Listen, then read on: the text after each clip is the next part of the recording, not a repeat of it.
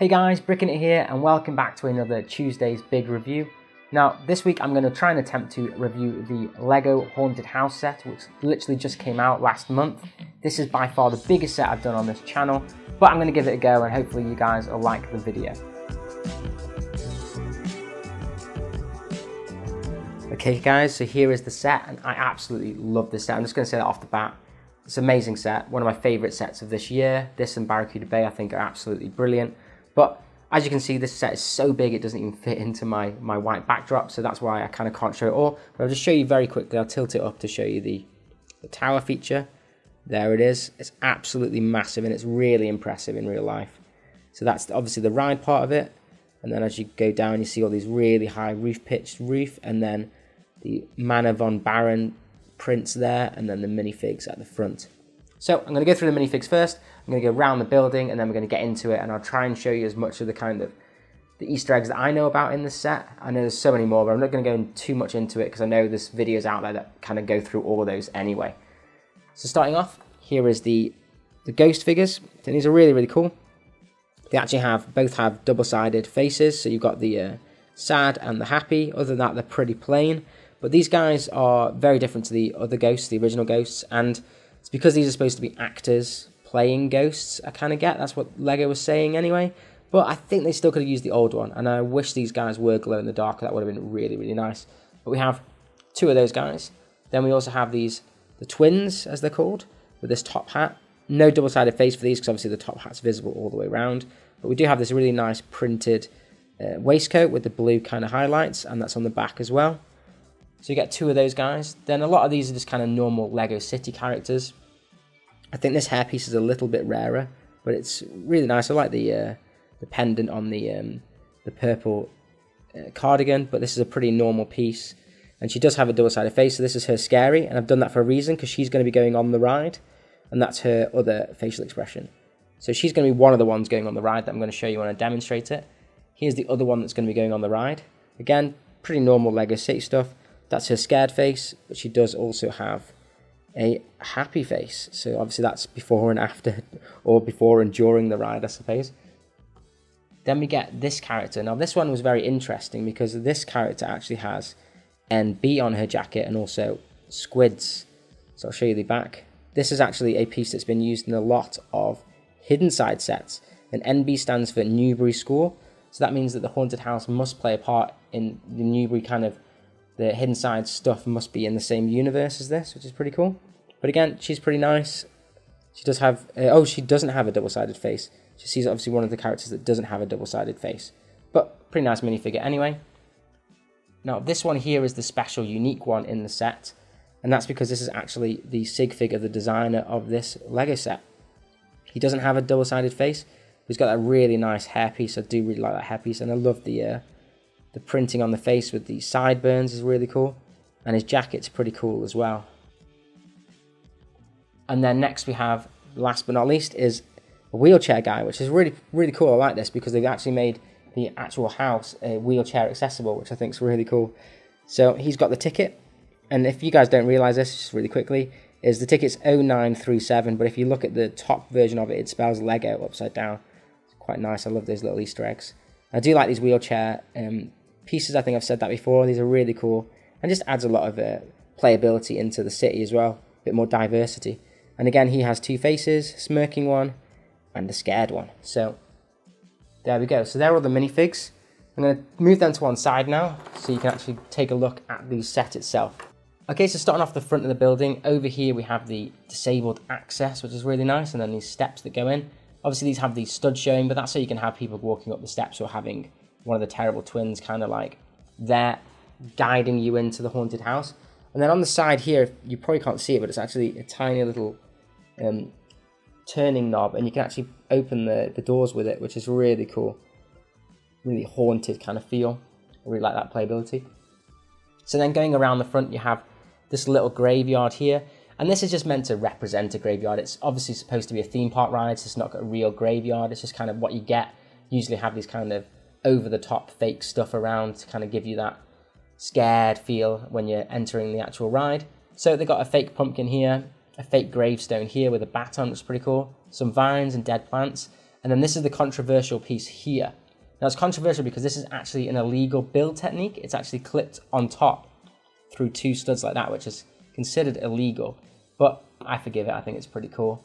And also what's cool about this is a printed piece. And that TC you guys will probably know, but it's actually a famous ex-LEGO designer now called Diego Catarino, who designed the Ship in the Bottle as well as a lot of other nice ideas sets. So I think he was apparently helped out quite a bit on this set before he left. So they kind of wanted to immortalize him in the set, which I think is really, really nice. Other than that, you have this printed piece here, which actually I'm sure is reference to an old vampire set, but I'm not too sure, so don't quote me on that. We get these dark grey frogs, which are supposed to be gargoyles, which they really, really liked to talk about in the set. I'll take one of them off just to show you. Here he is. So they are just the normal frog, but in grey. Quite nice. Quite a nice little addition, but I think they have done that before, so I don't know why they're too kind of up on that. Then you also have this printed Manor von Baron tile, and this is a little bit loose because that's actually a play feature inside. That's a button that you press, so I'll show you that when we get inside the building. And then if we slowly kind of move this up, you can just see the stair, the actual lift take place there, and nothing really standing out. That's exactly the same piece there as further down that we saw. But this is obviously, these are the doors, and they open when the ride goes up. So I'll show you that quickly. As you pull it towards the top, it actually then opens the doors like so. To show you the ride people, they'll probably be looking at the entire kind of theme park and everything they can see on the horizon, and then it drops them down. So that's the play feature of the ride as well. So rotating the model around, the side has nothing really too fancy. This is obviously just the hinge, is where it opens up because it opens from the middle. Nothing too fancy here, just shows you all the nice windows. And then as you can see here, this is actually the chain that goes along the whole back of the ride. And this is the mechanism which I was just showing you before. So basically you have 2 levers here. This is the one that you rotate around to actually get the ride going around. The ride connects to these little pieces here. That pulls the car up. And then the top opens at the very top. And then if you carry on pushing this, it will drop. But interestingly, there's also a second piece here, which is like a clutch lever.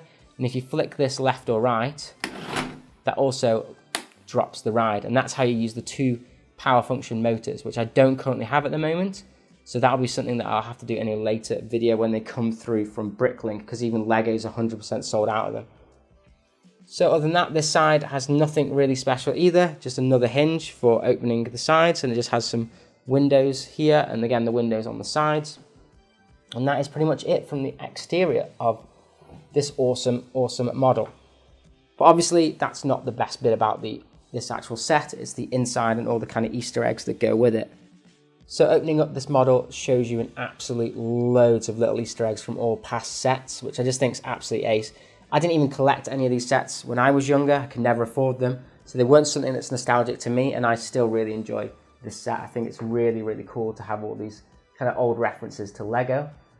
So I'll kind of mention some of them, but if you wanted to have a more in-depth detail, there's lots of reviews and videos saying all the little areas on this. But okay, so a lot of these Easter egg bits here are actually references to the old sets that Von Baron was actually part of. So I'm just going to kind of mention some of them. There's I think this is called the obelisk down here. We have the Sphinx head.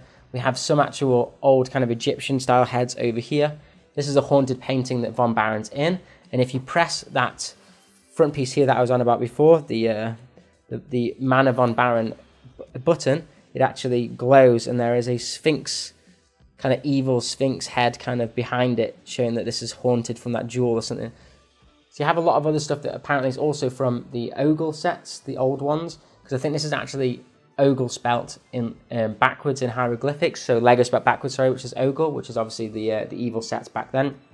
You have a lot of references to that stuff here. Like I think that's the Orb of Ogle. This is I believe it's actually an old Tetris style game that Lego made, which is actually, if you take him out, this is 2 parts of him and he sticks together, which is really weird. Got some more references over here and here, and then you have this hanging skeleton, which in the set no one actually knows what this is. Even the set itself says this could be the 3rd twin that died, because he's also got a top hat on, but we don't know what that is at all. And then obviously there's like some sort of sacrifice chamber here as well, which is pretty cool. So lots of nice details inside, and I think a lot of the sets, if you really wanted to get into this and you're really into Lego, you'll know all these references already. But obviously, if you're not, I think it still looks a fantastic model for like a haunted theme, and the fact there's a theme park that's also like reference to Lego, I think that's absolutely ace. If you're making a Lego theme kind of park, I think this would go absolutely perfectly into that. Okay, so in the middle here we have the Manor von Baron cart, and this actually clips on via the back, so you can just unclip it quite easily. If I show you there, this is actually an old cart piece, I believe. It's used in older sets anyway, but it's this nice blue. Has a nice printed piece here, and then it has like a bull bar as the latch down to make sure you're not going to fall out of the ride. So I will get the two characters that I was on about earlier with the two scared faces. So we have these two ladies here from the set, and they just literally clip in via the bottom here. So I'm going to raise their hands up and put them inside the carriage, like so. And then the other one as well, like so. And then you can pull the bull bar down on them. And I just have the arms higher up, so it's a bit easier to kind of get them to look scared, and I think they fit in a lot better as well. So then this clips on the back via this clip here into the ride, like that, and that's it. That is it. And then you just kind of turn the crank at the back, which I've shown you before, and you can see that this seems to be clicking a lot more than usual though. And that's it. That is.